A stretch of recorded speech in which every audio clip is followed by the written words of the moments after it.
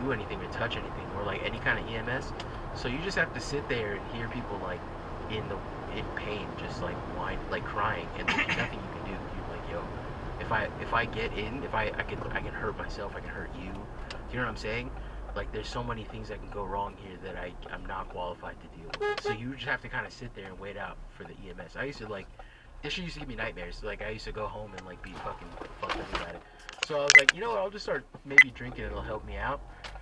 And so I started drinking, and I didn't like the way that I did not like the way that gin tasted. But in my stupid brain, because I don't, like I said, psychotic, not a normal person, who'd be like, maybe a bet